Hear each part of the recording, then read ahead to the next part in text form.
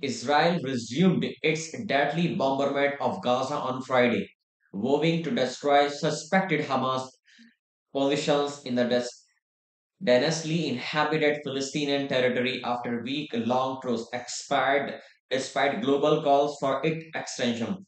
Israel accused militants of firing a rocket shortly before the pause was due to come to an end, but the UN expressed dismay at the resumption of hostilities.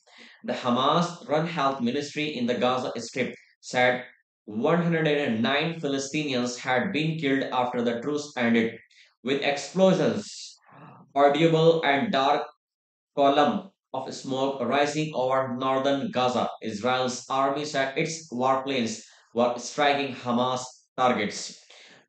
Combat resumed shortly after Israel's army said it had intercepted a rocket fired from Gaza, the first from the territory since a missile launched minutes into the truce on November 24. A source close to Hamas said the group's armed wing had received the order to resume combat and to defend the Gaza Strip.